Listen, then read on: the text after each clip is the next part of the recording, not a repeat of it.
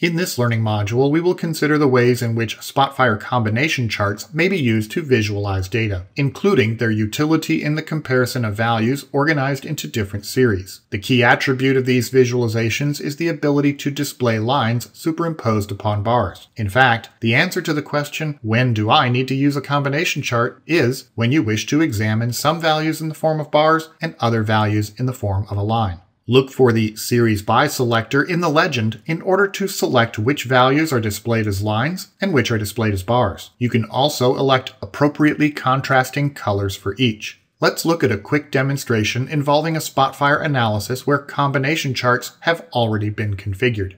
Use Open File in order to locate the file with Interpreting Combination Charts in the title. Click Open and agree to the terms and conditions of use. The underlying data table in this analysis represents purchase information collected from our chain of Megamart department stores. Our initial intent is to examine the clothing purchases made by customers at individual stores, identified by store numbers ranging between 1 and 84. Therefore, a combination chart has been configured which displays a bar whose height represents the count of customers shopping at each store number. And a line has been displayed which indicates the total clothing purchase amount made by those customers. Each series is displayed on a separate scale, and you can see that the visual element's color matches the corresponding scale labels. The stores have been sorted based upon the clothing purchase values, increasing from left to right, and a zoom slider has been added, which makes it easier to focus on a particular region of the plot and identify those stores where customers made high clothing purchases relative to the count of customers,